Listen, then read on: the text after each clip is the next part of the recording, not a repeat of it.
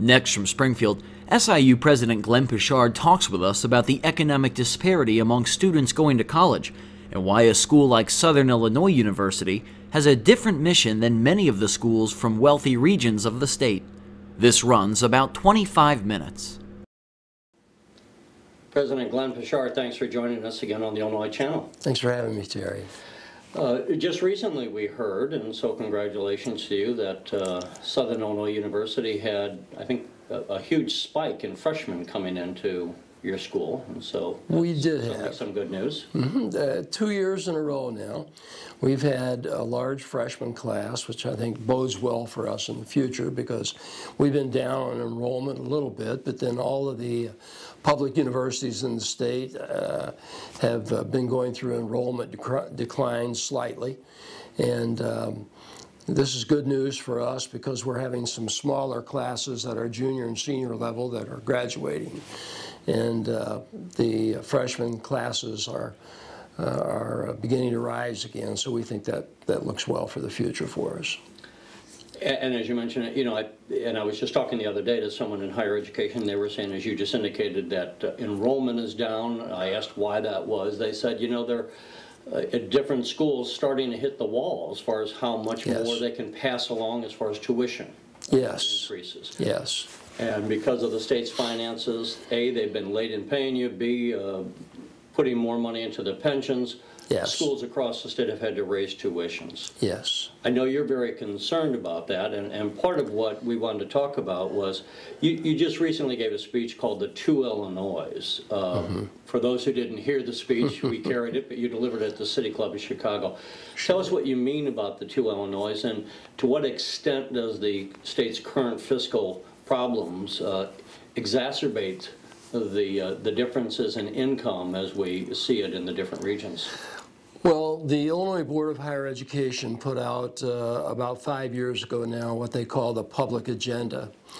And they looked at the state and took all the data that they gathered from their research and so on, and they in fact labeled Illinois as two Illinois. Primarily the suburban area around Chicago, most of the collar counties there, with the exception of the southern part of the city of Chicago. All of that area they labeled as one Illinois.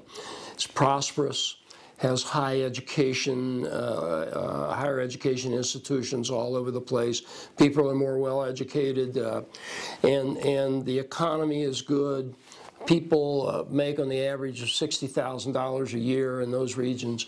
But there's another Illinois, and that is primarily the southernmost end of the state, as well as those pockets in the south side of Chicago and other areas. And in that Illinois, it is not prosperous.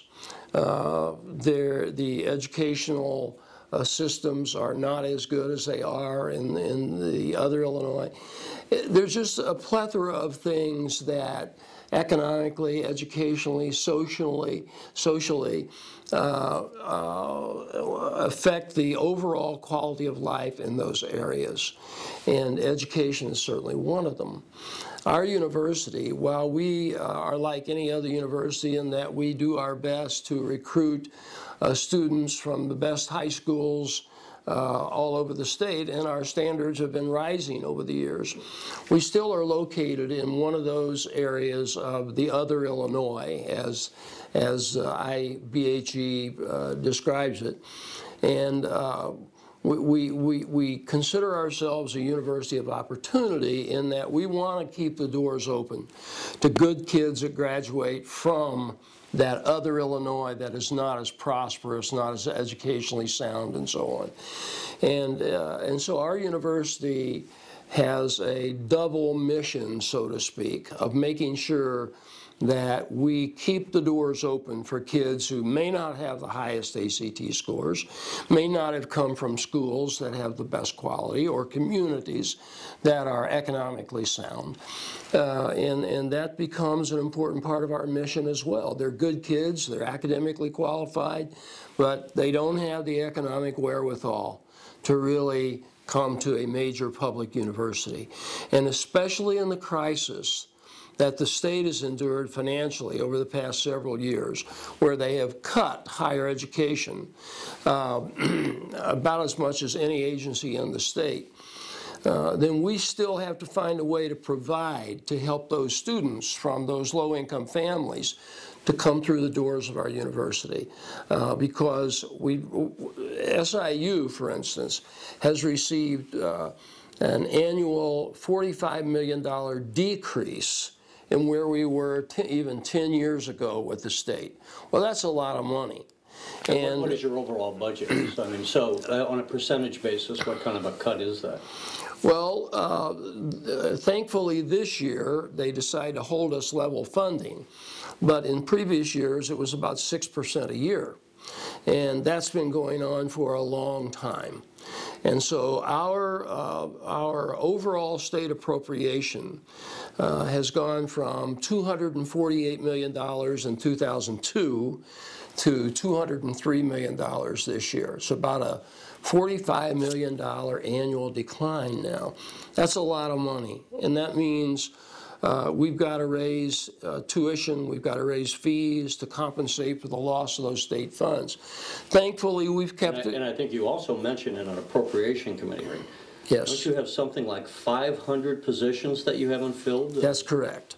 The only way for us to balance our budget, which we're required by law to do, is to cut expenses or to raise revenues. Well, the only revenue stream we have are the tuition and fees that come from the students, and if the state is declining in their share of that revenue stream, then you have to make it up somewhere. So the only way you can make it up, since 76% of our budget has to do with personnel, the only way you can make it up is not to fill positions. And as we have had people leave for retirement and other purposes, we have not filled over 500 positions in our system. Which obviously I don't think it was that you were extremely bloated, I guess, but it probably puts some strain on the human infrastructure, and that other people have to pick up that slack of Exactly. 500 positions. No question about it. And we have undergone every efficiency operation that we can to make sure that where classes are not producing a number of students, those classes may be combined with other classes or may be eliminated altogether. We've cut back on travel for our people. As I said, we've not filled positions as they have left the university. So we've done everything we can to make sure that we keep our fiscal house in order, which we've done. And we've gotten very good reports from Bain and from Moody's and Standard & Poor's and others, rating agencies.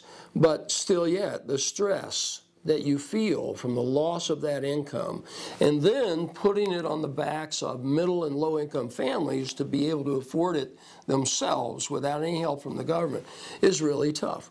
We have tried to expand our scholarship opportunities, our student needs programs and so on, but we've taken it from both sides. The federal sequester is cutting back on funds for needy students. It's also cutting back on research funds that we need for our research part of our university. So at the federal level, we've had that. At the state level, we've seen the MAP funds, the Monetary Assistance Program for needy students, take a dive in that they're only funding about half of the kids that are eligible for that program now. So if we can't make it up some way in tuition or fees, then we just lose the quality and everything else that's associated with our university, and we're not going to do that. You know, not for me to make the arguments for you, but part of the Illinois Channel is we want to focus. I think sometimes we, as a citizenry, don't always grasp the importance of certain things happening. So yes. We're trying to shine a light on some of those issues. Sure. 2/3 of the population of Illinois lives in the Chicagoland area. Yes. They are not as dependent economically on any one institution. They have so many other businesses. The economy is very diverse. Right. A lot of those people may send their kids to colleges out of state. Exactly. But we were just talking with the community colleges, and they were Yes. saying how many times, whether it's Wren Lake College in Worthington, wherever John would, they are an economic engine in a relatively small community. Yes. They're the meeting place. That's right. They're the major employer. Yes. And certainly Southern Illinois University, Right. with campuses both at Edwardsville and obviously the main campus on Carbondale. Yes. I think people, and maybe in the Chicagoland area, don't appreciate the fact of how much of an economic pillar you are for that region of the state. Exactly. So when you don't have 500 people, you don't have those 500 salaries to pay. Right. You don't have 500 people who are spending dollars at local cinemas and restaurants and car Exactly right. dealerships, and that ripples throughout the economy. You know, just to point that out, we hear and say, Yeah. well, you got to suck it up, but it's not just the economic impact of Southern Right. Illinois University, but on the region. It is, Terry. We influence the whole Southern Illinois region. The community colleges, each one of them have an effect on maybe 2 or 3 or 4 counties. But our university, people take home 11,000 paychecks a month from Southern Illinois University. And that's a lot of jobs for an area that has traditionally been economically depleted. And, you know, the mission of the university is not just to economically affect the university in the way of our paychecks and that sort of thing, but we buy $400 million to $500 million of goods and services a year on the local economy from local merchants. If the state's paying us 6 months late and they're cutting our funds $45 million a year, you know, then those folks have to wait until we're able to pay them in a timely fashion. And that puts a strain on their business. So because we are the largest economic engine in that part of the state, when the state can't pay its bills on time to us, or our reimbursements on time, we have a terrific problem that reverberates throughout our entire economy. I'm going to go back to, I believe it was when you were testifying before the Appropriations Committee. Yes.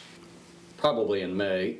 As I recall the numbers, which were shocking to me at the time to hear you testify that, something like 75% of your budget in that fiscal year had not yet been paid by the state. That's correct. And here there were only 2 months left in the state. I mean, imagine for those who are, if somebody was getting $50,000 a year from their employer, but with 2 months left in the year, they hadn't been paid 75% of their salary. That's somewhat like you do. How in that context does one manage? I mean, I guess we somewhat touched on it. You didn't fill 500 positions and all, and you raised tuitions.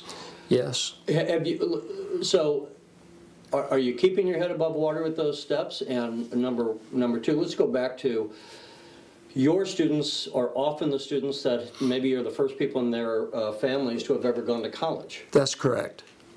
They are taking that first rung on the ladder, so to speak, of changing the economic history of their family. Yes. So I know that's a major concern of yours, and where your student population is going to be more financially sensitive than, say, someone going to Northwestern University. Exactly.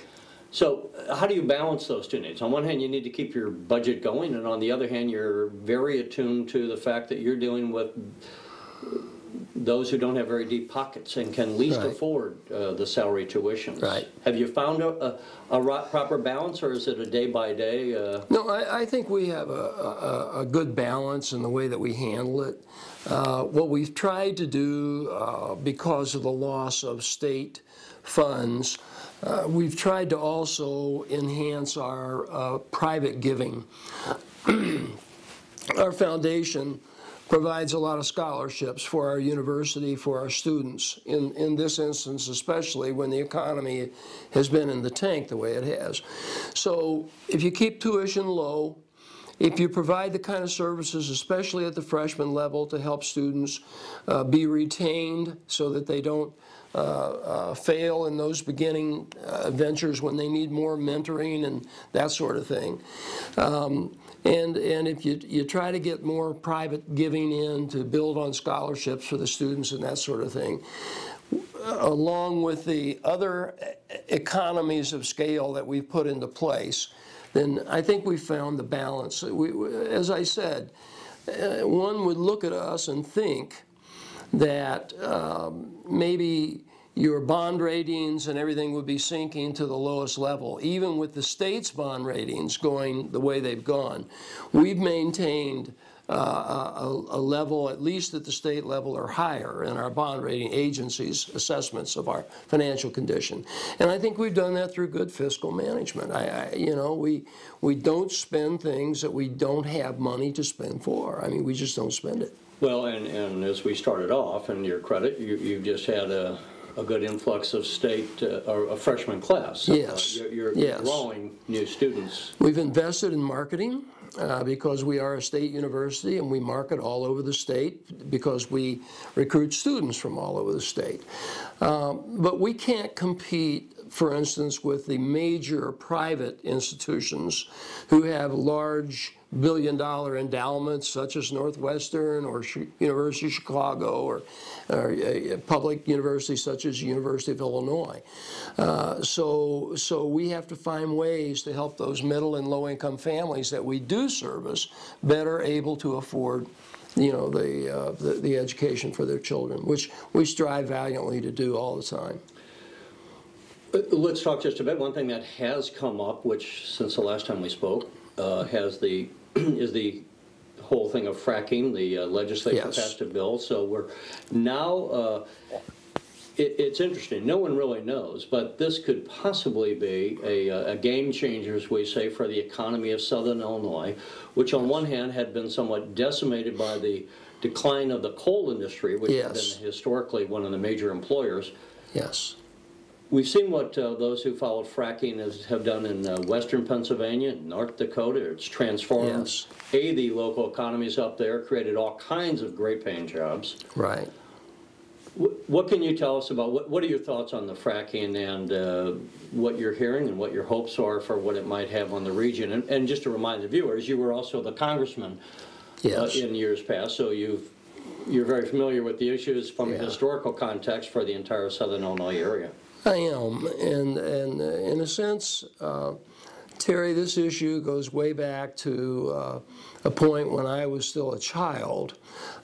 Just give you a little personal history here that my family was involved in. Back in the 1940s, long 1946, 47, at the end of World War II, a major oil corporation in this country came in to talk to my grandfather, who owned 120 acres of red clay in southeastern Illinois. He had about 7 or 8 children, and they told him that they wanted to go in and run some drill stem tests on the property to just see if there might be some oil there. They did that. They went in and they spent a couple of weeks doing some drilling tests, and came back out and told my grandfather that, well, there's nothing there. He didn't find anything. But because they had torn up a couple fences and had to build a road into the property to get their machinery in and so on, they just take the royalty of the 120 acres off his hands for $2,000. So my grandfather, being a poor farmer, not having much education at all, gave it to him. They came in and proceeded to hit over 30 oil wells in a row without a dry hole. Some of those wells making 400 to 500 barrels of oil a day. And today, several of those oil wells are still pumping. Now that was in 1946, okay? My grandfather never saw a penny of that. His kids, his grandkids, his great-grandkids, no one. The little house in which I was born and raised in Southern Illinois, in this very area where fracking now is taking place, I could stand on my porch and see 7 different flares from 7 different oil wells within 100 yards of our house. You know, it was the richest oil find in the history of Illinois. That's the area in which this is being promoted today, because the wells that were drilled on my granddad's farm did not go down into the shale. Well, so you could think that there'd be a little bit of concern about people from my area who generations ago lost everything in what was, I think, very unethical practices on the part of big oil companies. I've looked at this legislation very closely, And thanks to Senator Fryrich, Representative Bradley, and others who worked on it, Representative Phelps, I think it has a strong environmental component. I'm hopeful that none of the practices that were exacted on poor people, 50 years ago would ever be allowed today. But as a native of that area, as a state senator and a congressman that's represented every one of the counties in this fracking area, I'm going to be keeping a close eye on what goes on with these companies who come in and how their transactions are taken care of with the locals in that area. I'm praying it does create a lot of jobs, but that's a very pristine, beautiful area. 265,000 acres of the Shawnee National Forest, and a lot of that forest will be available to fracking. You're not going to replace the beautiful lakes, the waterfalls, the wilderness areas and the other things in the Shawnee that are there for posterity if this thing goes wrong. I think they've done a great job in constructing the bill, but I think it's going to take a lot of local oversight too to make sure that the land and the pristine nature of the land is not going to be destroyed. And the Department of Natural Resources are certainly going to hear from a lot of people in that area if they let this thing go awry. I'm grateful for the potential jobs that can be created. God knows some of those counties are 11, 12, 13, 14% unemployment. They need the jobs. But it's a very sensitive issue also. And all of us, I think, have to watch it very closely. And before we go, how are the Salukis doing this year? Well, we beat the number 4 and the number 7 team in the nation on their fields 2 and 3 weeks ago. And this week, we lost to the number 1 team in the nation. They came in for our homecoming day, and pretty much. Who's playing that one? Yeah, but we've had a lot of success, and we've got a good team, and we think there's a good possibility that we can win out the rest of the way now. So hopefully we'll make the playoffs. And the basketball team is looking up. Coach Henson just had his media day a couple days ago, and he's brought in some height this year that we didn't have in the past. And we fully expect those guys to compete for some conference championships also. Well, we wish you well in sports, and hopefully, too, the economy of Southern Illinois, as well as the economy for the state, turns around. Thank you, Terry. We'd love to visit with you again in the future and get a follow-up, but congratulations again on successfully managing through this crisis. Hopefully, it all comes to a quick end. Thank you, sir. I appreciate it. You're watching the Illinois Channel, an independent nonprofit corporation formed to provide gavel-to-gavel coverage of Illinois state government and other public affairs events taking place across Illinois.